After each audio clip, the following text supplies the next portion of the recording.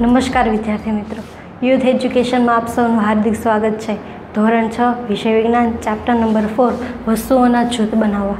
આગળના વિડીયો લેક્ચરમાં આપણે જોયું કે વસ્તુઓમાં કેટલીક વિવિધતા જોવા મળે છે જે આપણે રોજબરોજના કાર્યો કરવામાં અને તેને ઉપયોગમાં લઈ શકીએ છીએ। અને આગળના વિડીયો લેક્ચરમાં જોયું કે એક પદાર્થ બીજા પદાર્થથી કઈ રીતે જુદો પડે છે અને એક સમાન પદાર્થમાંથી એક સમાન વસ્તુઓ કઈ રીતે બનાવી શકાય છે।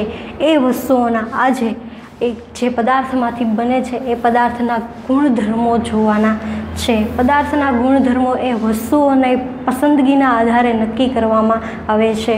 પદાર્થના ગુણધર્મો મુખ્યત્વે 5 જોવા મળે છે। પહેલું છે દેખાવ, બીજું સખતપણું, ત્રીજું દ્રાવ્યતા, ચોથું પાણીમાં તરે અથવા ડૂબે અને પાંચમું છે પારદર્શકતા। આ પદાર્થના ગુણધર્મો તેમની વસ્તુઓની પસંદગીના આધારે નક્કી કરવામાં આવે છે। પદાર્થના ગુણધર્મોમાં પહેલું છે દેખાવ। કોઈ પણ પદાર્થને બનાવવા માટે અથવા તે પદાર્થમાંથી વસ્તુ બનાવવા માટે એમને અલગ અલગ રંગ, રૂપ વગેરે આપવામાં આવે છે અને તેને મહત્તમ આકર્ષણ આપવામાં આવે છે જેથી એ વસ્તુનો દેખાવ સુંદર બની શકે છે। બીજું છે સખતપણું। કોઈ પણ વસ્તુનું સખતપણું ચકાસવા માટે તે વસ્તુને દબાવી શકાય છે કે નહીં, તે કઠોર છે કે પછી સખત છે કે નરમ છે, એ સખતપણુંના આધારે તમે નક્કી કરી શકો છો। ત્રીજું છે દ્રાવ્યતા।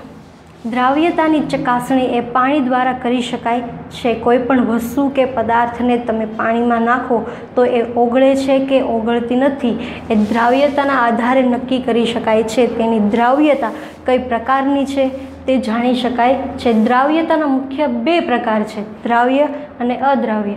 દ્રાવ્ય આપણે એને કહીશું કે જે પાણીમાં ઓગળી શકે છે અને અદ્રાવ્ય એમને કહીશું કે જે પાણીમાં ઓગળી શકતો નથી।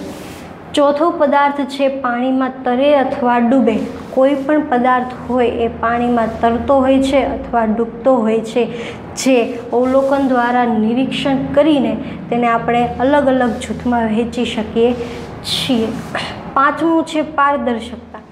પારદર્શકતા એ છે કે જે વસ્તુને આપણે નરી આંખેથી કોઈ પણ વસ્તુ દ્વારા જોઈ શકીએ છીએ કે એ જોઈ શકતા નથી તે નક્કી કરી શકાય છે। પારદર્શકતાના મુખ્ય 3 પ્રકાર છે, પારદર્શક, અપારદર્શક અને પારભાસક।